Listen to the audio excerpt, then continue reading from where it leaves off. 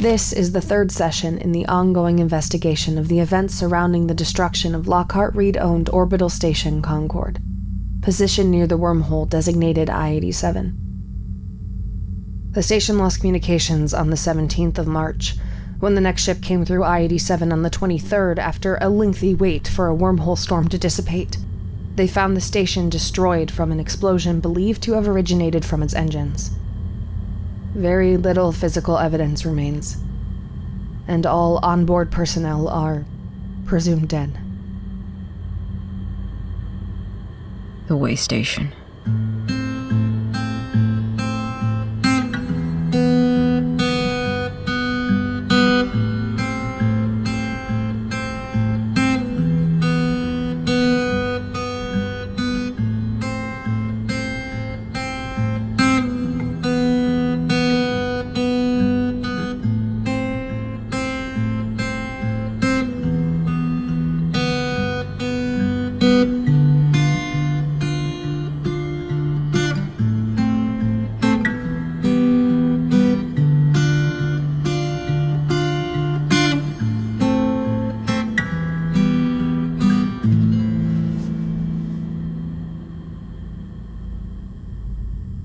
Continuing from the previous session, the crew discovered a strange glowing red meteorite that had originated from the nearby wormhole.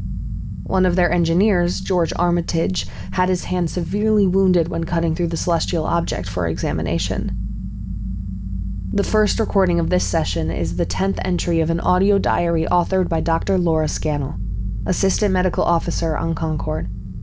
Although there is no hourly time on the designation, I can assume this entry was made a few hours after Dr. Laura Scannell and Head Medical Officer Dr. Mona Braun treated Armitage.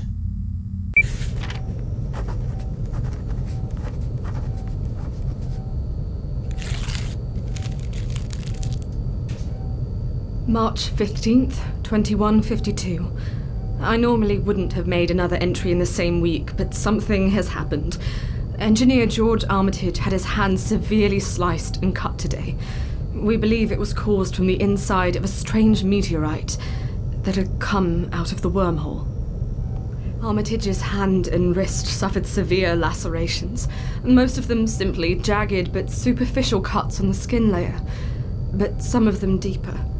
There was a particularly deep laceration on the extensor retinaculum of the hand, right down to the radius bone. Thankfully, Dr. Braun and I managed to stop the bleeding. If Hatcher didn't put pressure on it as he brought Armitage into the medical ward, he would have been too far gone.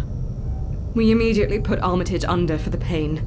Dr. Braun was adamant about leading this treatment, and I didn't object at all.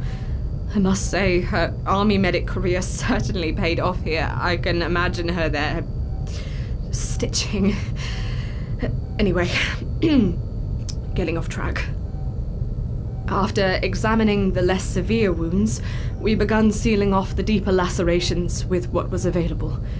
Dr. Braun could immediately tell that he wouldn't be able to use that hand again. There was significant nerve damage to the wrist, and, by extension, the hand. Armitage is still under, so we haven't told him yet. Hatcher was with us throughout the process, and from what I can tell... Yes, he's still here. By Armitage. What I'd give for a friend like that right now. He'll be fine. We've been told that the next ship is coming in a few days, and Armitage will be on it for planetfall, then a hospital. For now, we're going to keep him here and monitor him. Toporov's orders, considering the object we recovered. He said that we don't know what it is, but didn't give Dr. Braun and I more. That was the first time I've treated a serious laceration. Still a bit giddy from it.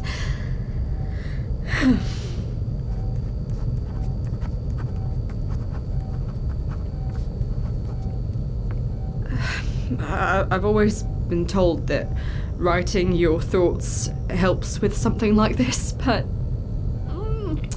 not really working.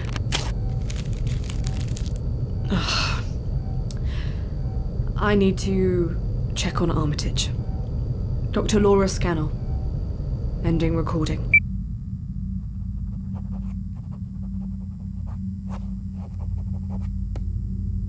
The next recording came from the CR device of Jack Hatcher, who had returned to the engines of Concord several hours after Armitage's injuries. Like many of the CR recordings recovered from the wreckage of Concord, the quality is diminished. Jago! I'm down in section 2, I checked the cables, mechanics, everything, double checked. Nothing wrong at all. Sure there's a fault down here? Definitely. Are you sure? Are you sure you're sure? Are you sure you're sure you're sure you're sure you're sure? Yes, okay. I'll see what Thoreau and Rickey are reporting on the other sections. You alright to stay down there for a mo? Yeah, fine, just hurry up.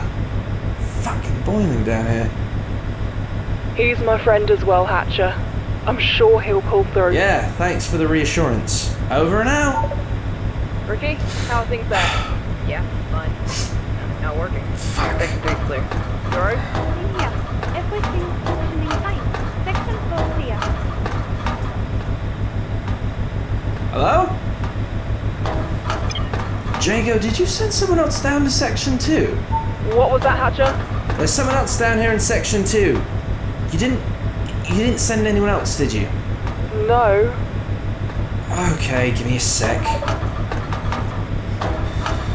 Oh, Jesus fuck! Oh, God! You scared the fucking wits out of me. What the fuck are you doing down here? Here. I thought you were still up at the ward. Your arm. Hey, wait, your arm. Let me see that. It's fixed? Fixed. What the fuck? There's not a mark there. How did... Dr. Braun, you there? No, just shut up a minute. Stop. Yes, Hatcher. Armitage is fine for the 10th time. You can stop interrupting me every 5 minutes. Armitage is still there. What are you talking about? Of course he is. I'm looking at him right now. Hatcher? Are you there? Hatcher. You're not pulling my leg right now, Braun. This isn't some kind of... What are you blathering about? Armitage is fine. I'm by his side right now. Yeah, it's just, so am I. Armitage is sweating profusely, oddly enough, but... What was that? Hatcher? Just 1 second. Hatcher? Hatcher?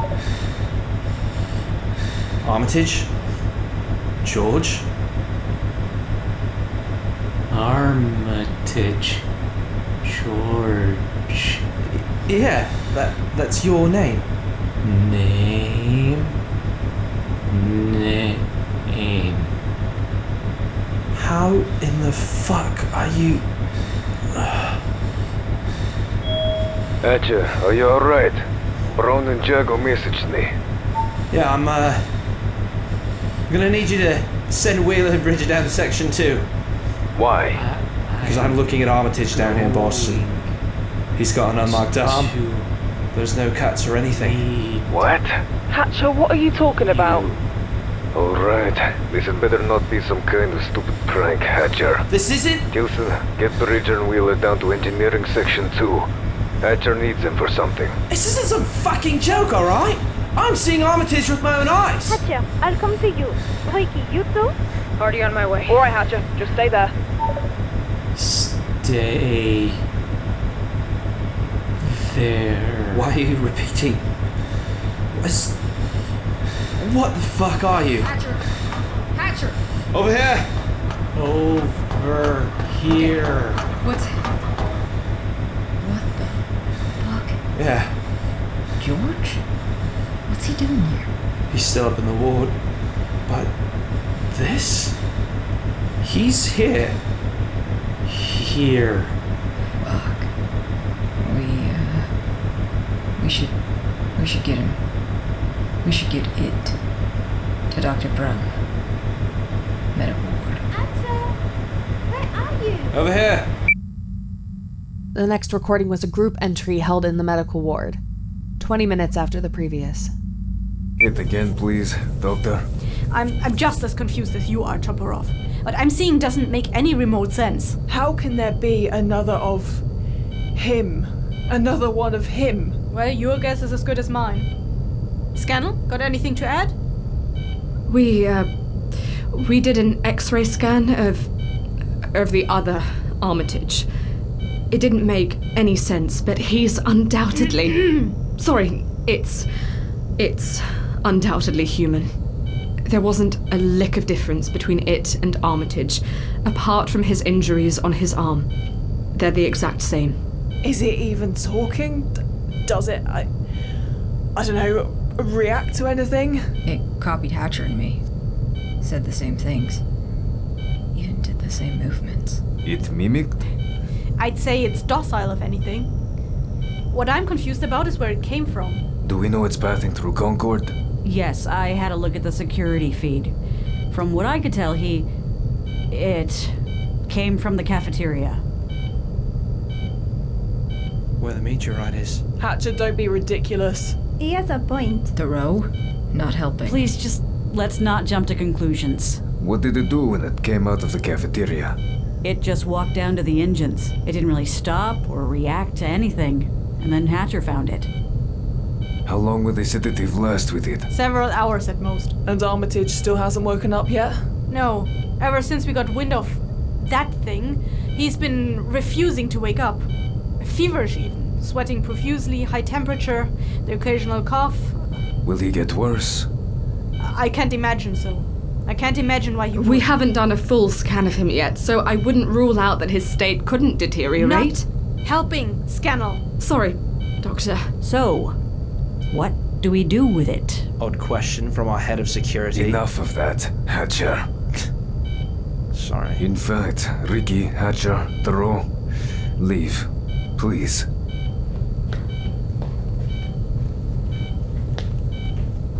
Alright, we isolate for the lack of a better word. Duplicate. I suggest with Dr. Braun's approval that we observe it and make a better informed decision with what to do with it. Is that alright, Doctor? Very well. I'm not sure about letting it remain close to Armitage, sir. We don't know what Scannell, kind of... enough! I think that everyone apart from Dr. Braun and Scannell should keep away from the medical ward, save for myself and security. I don't want you all to think worse of this than what we know, especially Hatcher. Nothing section-wise, Jago? No, engines are fine. She's fit as a fiddle. Can't determine what that fault was exactly. Disappeared pretty much as soon as the duplicate came about. Good. I also suggest that we avoid the cafeteria from tomorrow onwards. I don't want any further interaction with the meteorite, excepting Professor Yoshida's studies. What has she discovered so far? Check on Armitage, Scannell. Yes, Dr. Braun. What about the eating situation? Have Rickey, Thoreau, and Hatcher get several of the food containers out from the store. Plates, drinks as well. Put them in the observation deck for now. See to it. Alright. Kelson, get Professor Yoshida to meet me in my office. Have Wheeler or Bridger watch the duplicate as well, just in case. Bolt firearms? Authorized. Right away. Keep Armitage safe. Update me on his health hourly. Yes, sir. Sir, Toporov. Sorry. Scannell? Please, Braun. What is it, Doctor? I was wondering if I might talk with the duplicate to understand it better, verbally. I'm sorry about her, sir. She's over-enthusiastic at the worst of times. No, it's all right. Very well. You're free to document it. And I want a guard present. Understood? Yes, sir. Thank you. Happy? Of a kind. Get back to work. Turn off the recorder for starters. May I get a yes, Dr. Braun? Maybe a thank you? Yes, Dr. Braun. Sorry. Thank you. You'll need to wait a few hours for the sedation to wear off anyway. I suggest to use the time for cataloging. Already wasted enough of the day. The next recording took place in Avel Toporov's office on Concord on his personal drive. The timestamp indicates it took place 8 minutes after the previous recording. Mind if I record? No, of course not. Do business then. You know the arrangements that are being made for it. The meteorite? Yes, but there was one thing I wanted to... When I'm finished. Thank you. Kelson told you about our visitor? Yes. Good. Now we believe that it emerged sometime after Armitage went to the medical ward. Did you go back to the meteorite at any time after Kelson, Jago, and I finished our chat? No. And you haven't gone back there yet? No. I'm sorry, but what is the reason Please, for... Professor, when I am finished, you will have plenty of time for your own queries. Of course. I'm sorry. That's alright. Frankly, what with... Yes. Anyway, we're keeping our visitor in the medical ward for now. Dr. Scannell proposed interacting with it, and I accepted. The meteorite for now will remain in the cafeteria, and you are free to study it. I want to know anything and everything about it that you can discern. Understood? Yes, but... Sorry. Yes. Good. Besides Kelson, Jago, and I, you'll be the only one permitted within the cafeteria. I want a definitive report on what you find from it. I'm not expecting you'll find much, but anything is good. Do you have any questions? What do you plan on doing with it? Once the next ship is docked on Concord, I'm going to have it transferred to Signapus. Kelson and Bridger will escort it safely. We need to remove it, Toporov. The meteorite and Armitage's duplicate are connected, evidently. I thought you wanted to study it. Wanted, yes, but... Can't you see what's happening? Professor, I will remind you that you are a civilian on this station. You have no discernible rank, and you are far from giving me advice or recommendations. We are required by protocol to investigate unidentified objects that emerge from the wormhole unscheduled. That is what I am doing. I thought that meant ships, not glowing red rocks that could do God knows what. You have your orders, Professor, and I have mine. See them done. Did Toporov report these events before the 17th? Before they lost communications? I reached Lockhart Reed, ma'am, but they vehemently denied having any such report.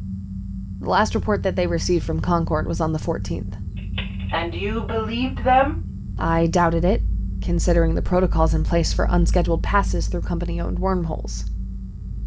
You didn't find any reports sent from the archive found from Concord? Nothing, ma'am. Noted, Dahl. Proceed. The next recording came from the CR device of Jack Hatcher, made during the late hours of the 15th. From the tone and the slurred nature of his voice, he was inebriated during recording. Shit.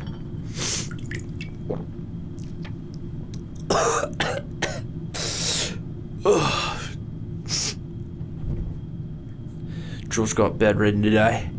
Thought the arm was worse of it than that. The fucking meteorite! Ugh. What am I doing? Oh, God. Don't even let me see him. I want to do. We've been good mates over work.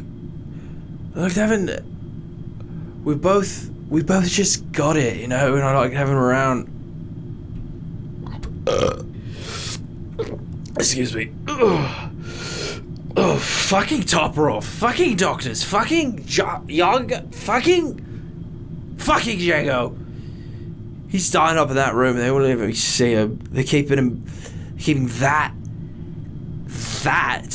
on board instead of tossing it out the airlock like the fuckers, the lot of them. I say that they should listen to me. I've been on this fucking wreck for a year. The company treats me like fucking dirt. Fucking company.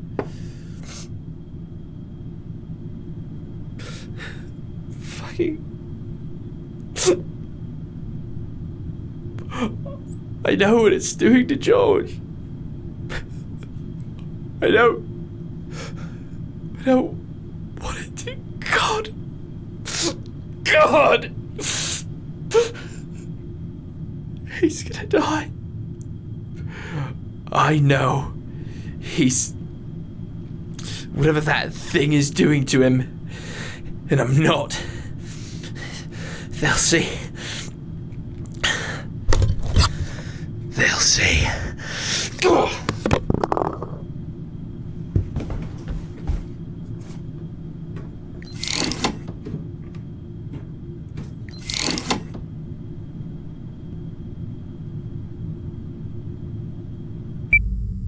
The recording went on for 20 minutes or so until Hatcher returned to his room still and likely further inebriated, and then turned it off without another word.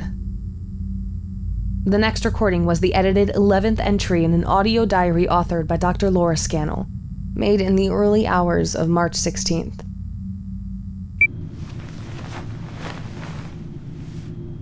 March 16th, 21:52.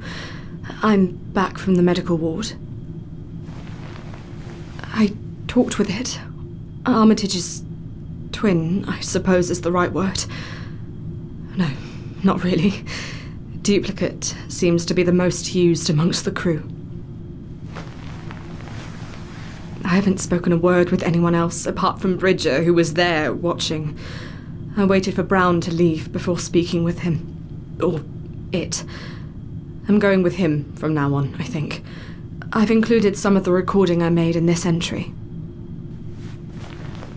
From what I can gather, the twin, the duplicate, retains no memory that I would associate with Armitage, insofar that he cannot remember being on Concord or even being an engineer. I'd go so far as to say he can't remember anything. Almost like a newborn. The most immediate comparison that comes to mind.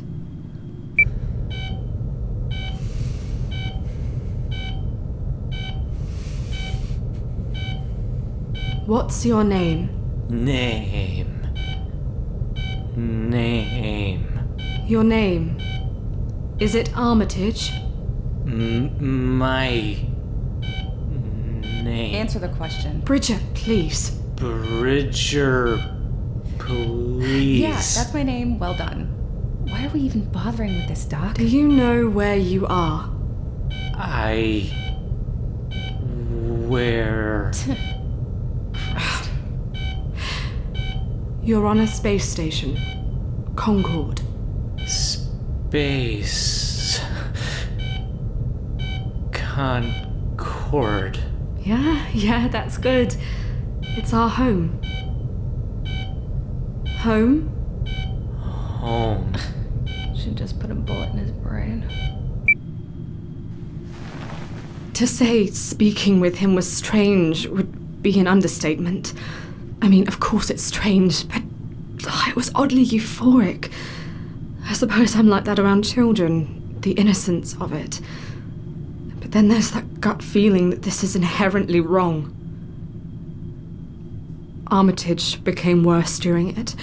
Not too worse, but he didn't once improve. He's been unconscious ever since the duplicate came. Braun supposed that I simply sedated him too much, but I know I used the right amount. I don't like to suppose things, but I feel that... Never mind. Does your arm hurt? Here. Doctor. Don't. Doctor. It's all right. Does that hurt?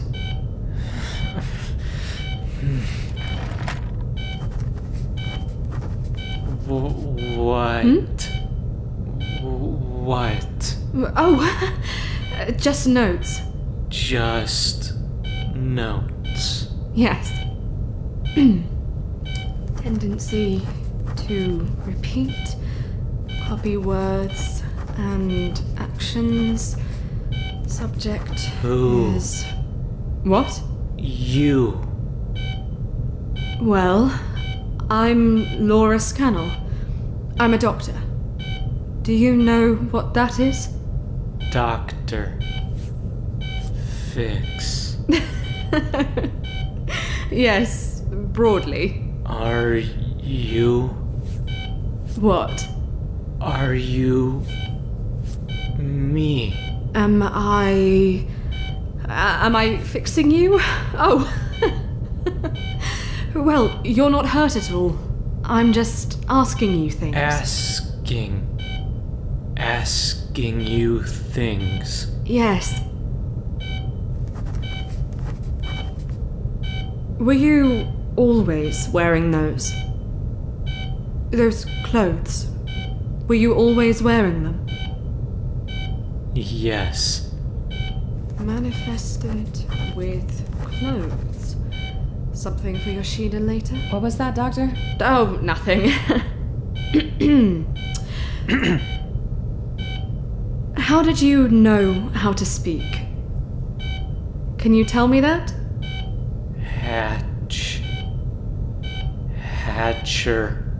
Hatcher? Did he teach you? Hatcher. He what? What did he do? What did he... Hatcher? No. What did he do? Oh, you mean... He's...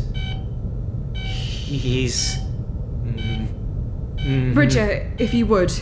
Quickly. Good. There you go. You don't need to look at him. Him... All right. I think we can leave it there today. Bridger, help me with the restraints. Don't worry. He won't try to do anything. Get up.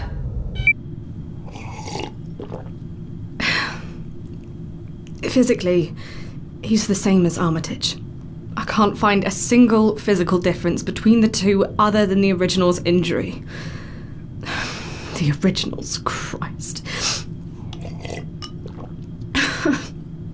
From the notes I took, I can tell that the duplicate can't seem to create any sentences of its own, or even physical actions. It's essentially a blank slate. It mirrored my action of writing at some points, sometimes my absent-minded eye movements, putting my hand to my mouth in contemplation, even Bridger at some point. But it did make some actions, words even, of its own. When I asked if its arm hurt where the injury should have been, it shook its head in reply. From what I can tell, it has some form of consciousness. Well, it's human, so of course it does. It reminds me of... I shouldn't be saying this. It reminded me of lobotomy patients. The dead-eyed lack of initiative. But this was somehow different. The duplicate didn't seem unintelligent or stupid. I'd say it was almost learning.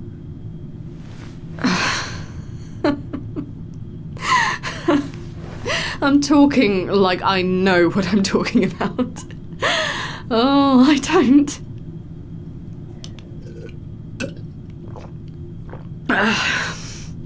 I'll make a report to Toporov in the morning. I'm sure Bridge is there as a watchdog anyway. I'm not speculative. Well, I am, but I know there's something deeper going on here. Just not sure if I'm ready to find out. Dr. Laura Scannell. Ending recording. This concludes the third session concerning the... Hey, not interrupting, am I? No, not at all. Just finishing up. You told me to have a dig on Lockhart Reed's comms traffic the days leading up to the 17th? Yes. Find anything? Right. We were told by LR that they didn't get anything. Right. Well, my data handlers found a couple patchy logs on Concord's main computer, chiefly in the comms section. Go on. There was a transmission made to LR's Office of Operations on Signapus on the 16th. The drive was too badly damaged to find out what the transmission was. But? We found something else. What? Another transmission, completely encrypted. It wasn't even sent via Concord's communications relay. It was sent by a private device. And from what we could tell, it wasn't company made. What's more, it was sent on the 18th. You mean... Possibly? I mean, it's possible. All right, I'll be right there. Gotcha. Third session of Concord investigation concluded. Agent Hannah Dahl, SI 1.2. Signing out.